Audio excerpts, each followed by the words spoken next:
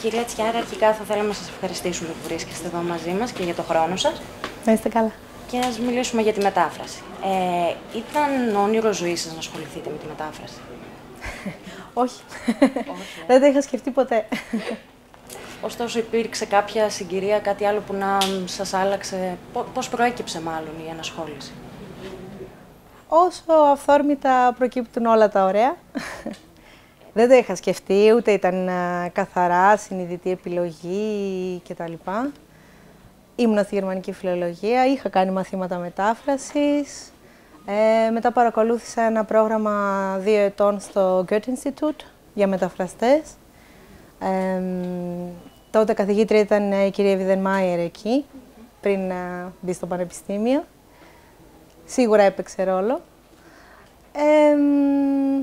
Στην αρχή σκέφτηκα ότι θα το κάνω για να κρατήσω επαφή με τα γερμανικά και καθώς δούλευα και σε άλλες δουλειές και τα λοιπά και σκέφτηκα να το κάνω ως συντήρηση για τα γερμανικά.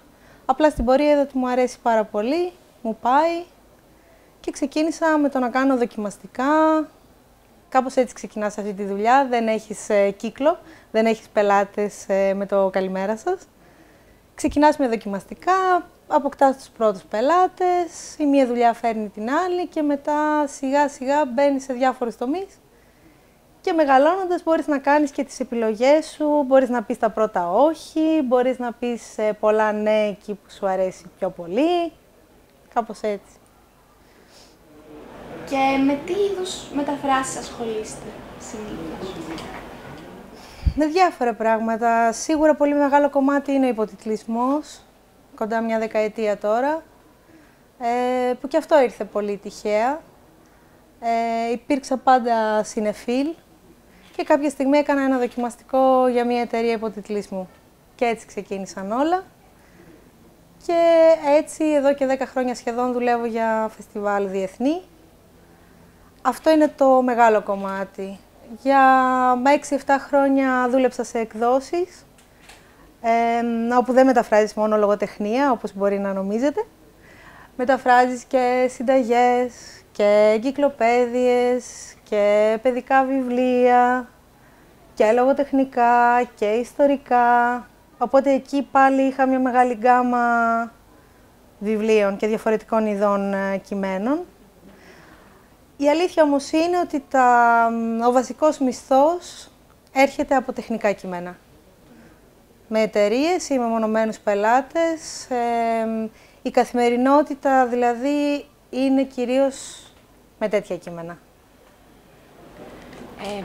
Γνωρίζουμε ωστόσο ότι έχετε ασχοληθεί και με τη μετάφραση του θεάτρου. Ναι. Ποιες θεωρείτε ότι είναι ιδιαίτερες ανάγκες της μετάφρασης θεατρικών έργων? Καταρχήν, ο υπερτιτλισμός στο θέατρο είναι συναρπαστικός για μένα. Δυστυχώς δεν υπάρχουν πολλές δουλειές, γιατί είναι κάτι που κοστίζει πολύ και επίσης δεν έχουμε πάρα πολλές παραστάσεις σε άλλες γλώσσες. Υπάρχει στο φεστιβάλ της Επιδαύρου και σε κάποιες, κυρίως στην Αθήνα, έχω βρει δρόμους και επαφές με θεατρικούς κύκλους, όπου ανεβαίνουν πιο πολύ πράγματα σε άλλες γλώσσες. Η ιδιαιτερότητα της μετάφρασης, με κάθε είδος κειμένου που ασχολείσαι, έχει και άλλες δυσκολίες, και μεταφραστικές και τεχνικές και χρονικές και χωρικές. Δεν ξέρω αν θέλετε να μιλήσουμε συγκεκριμένα για το θέατρο. Σίγουρα το θέατρο είναι μια πολύ ειδική περίπτωση, γιατί είναι ακόμη πιο δύσκολο από τον υπότιτλο. Σκεφτείτε ότι ήδη έχουμε πάρα πολλούς περιορισμούς στον υποτιτλισμό σε μια ταινία, γιατί πρέπει να χωρέσεις την οθόνη, στην κάτω μεριά, έχεις μόνο μία ή δύο σειρές, πρέπει να τα πεις με λίγα λόγια για να προλαβαίνει ο θεατής να δει το πλάνο, αλλιώς χάνει την ταινία και διαβάζει τα δικά σου κείμενα. Σκεφτείτε ότι στο θέατρο είναι διπλή η δυσκολία, γιατί δεν είναι καν κάπου προσαρμοσμένο σε μία οθόνη. Ο θεατής πρέπει να κοιτάει πάνω και κάτω να βλέπει αυτούς που παίζουν και πάνω και κάτω, που σημαίνει ότι πρέπει να συμπτύξεις τόσο πολύ το νόημα, να θυσιάσεις πολλά πράγματα και είναι μια τεχνική που μπορεί να σου πάρει πολύ παραπάνω από ότι αν είχες το χώρο να μεταφράσεις κανονικά, όπως αν μετέφραζες ένα θεατρικό για να εκδοθεί, σε μορφή βιβλίου δηλαδή. ποιο θα μπορούσατε να πείτε ότι είναι το αγαπημένο σας έργο, είτε λογοτεχνικό είτε θεατρικό που έχετε μεταφράσει? Αχ, όχι, δεν πρέπει να διαλέξω ένα. Μπορείτε να πείτε και δύο αν θέλετε. Όχι, θα ήταν πολύ κακό. Γιατί κάθε εποχή έχει διαφορετικά. Δεν ξέρω, άλλα πράγματα από το Μεσαίωνα, άλλα από το 18ο, άλλα από τον 20ο. Σίγουρα με συναρπάζουν κείμενα που είτε πραγματεύονται το υπαρξιακό, είτε το κοινωνικοπολιτικό. Αλλά αλήθεια, δεν θα ήθελα να διαλέξω ένα, θα δικήσω όλους τους άλλους. Ναι. Όσο ενδιαφέρουσα και αν ακούγεται η μετάφραση του θεάτρου, είπατε, αναφερθήκατε πολλές φορές σε δυσκολίες.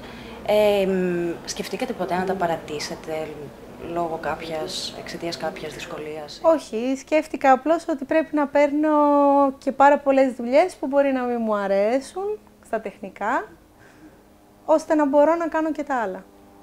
Δηλαδή, ο τρόπος για να τα καταφέρεις, μιλώντας σαν επαγγελματίας, σίγουρα δεν μπορείς να ζήσεις από τον υπερτιτλισμό. Η αλήθεια είναι αυτή, δηλαδή υπάρχουν 5 παραστάσεις το χρόνο. Αυτό που μπορείς να κάνεις είναι να βρεις και ό,τι άλλο σου αρέσει ή τουλάχιστον δεν είναι πολύ μακριά από σένα, να το συνδυάσεις. Θέλει ευελιξία. Και τι είναι αυτό το οποίο απολαμβάνετε, το οποίο σας διασκεδάζει περισσότερο κατά τη διαδικασία μιας μετάφρασης? Το πιο ωραίο κομμάτι για μένα είναι το πρώτο κομμάτι, όταν ψάχνεις να βρεις τις λύσεις. Είναι το πιο δύσκολο, αλλά είναι και το πιο διασκεδαστικό, γιατί είναι όλο το δικό σου κομμάτι, το πώς θα καταφέρεις να αποδώσεις κάτι, τι θα κάνεις με τα λογοπαίγνια, τι θα κάνεις με τις διαφορές ανάμεσα στις δύο γλώσσες, όταν δεν έχεις ισοδυναμίες. Είναι όλο το κομμάτι που, ας πούμε, παίζουν οι μεταφραστές.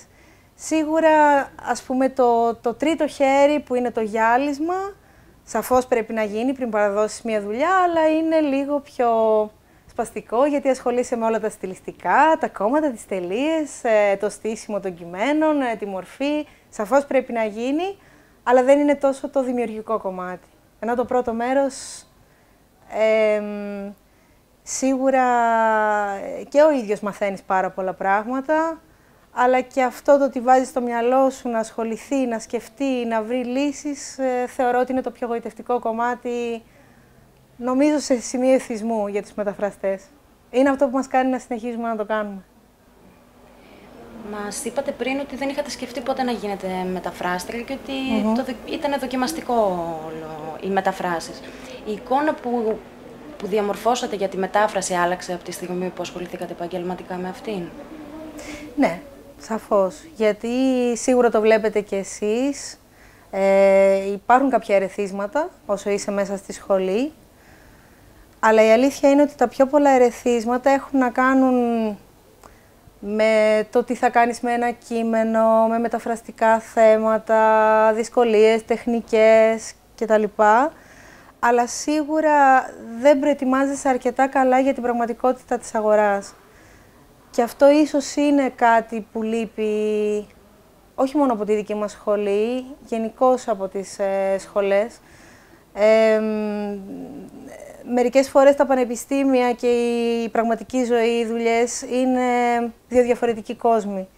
Και αυτοί οι δύο κόσμοι πρέπει να έρθουν πιο κοντά, για να ξέρεις και ως φοιτητής τι σε περιμένει και πώς να διεκδικήσεις δουλειές, πώς να αρχίσεις. Και θεωρώ ότι και ο επαγγελματικός τομέας έχει να πάρει από αυτό, γιατί τα πανεπιστήμια είναι η πηγή των επόμενων επαγγελματιών, οπότε και ένας πελάτης σαφώς και θέλει έναν καλό επαγγελματία. Θα πρέπει για μένα να υπάρχει μια καλύτερη γέφυρα. Τι θα συμβουλεύατε λοιπόν κάποιον νέο, ο οποίος θα ήθελε να ασχοληθεί με τη μετάφραση? Να το κάνει? Να το δοκιμάσει, γιατί μια δοκιμή θα σας πείσει. Νομίζω ότι μόνο στην πράξη μπορείς να δεις πρώτον αν σου αρέσει τα αλήθεια ή αν νομίζεις ότι μπορεί να σου αρέσει. Δεύτερον, η ίδια η αγορά θα σου δείξει αν μπορείς να αντέξεις μέσα σε αυτό. Θα δεις στην πράξη αν είσαι σχετικά καλός. Κανείς δεν ξεκινά να είναι τέλειος, ούτε είναι ποτέ τέλειος, αλλά σίγουρα αν καταφέρεις να κρατηθείς επαγγελματικά και σαφώς με βελτιώσεις μέσα στα χρόνια, αλλά θα δεις και αν σου πάει στην πράξη, στην καθημερινότητα. Νομίζω μόνο πρακτικά, θεωρητικά δεν μπορεί να απαντηθεί. Θα ήθελα να κάνω κι εγώ μια τελευταία πιο γενική ερώτηση. Είστε αισιόδοξοι όσον αφορά στο μέλλον της μετάφρασης στην Ελλάδα? Ναι, γιατί να μην είμαι. Είμαστε μια πολύ μικρή χώρα που εισάγει πάρα πολλά πράγματα από το εξωτερικό και τα οποία όλα μεταφράζονται. Και τα πράγματα, τα προϊόντα μπορεί να είναι πολιτιστικά, μπορεί να είναι λογοτεχνικά, μπορεί επίσης να είναι όλες αυτές οι συσκευές και που χρειάζονται εγχειρίδια, μπορεί να είναι το κάθε τι. Είμαστε μια χώρα που εισάγει, οπότε θεωρώ ότι η μετάφραση είναι ένα κομμάτι πάρα πολύ σημαντικό στον ελληνικό χώρο. Ωραία. Σας ευχαριστούμε πολύ για το χρόνο σας.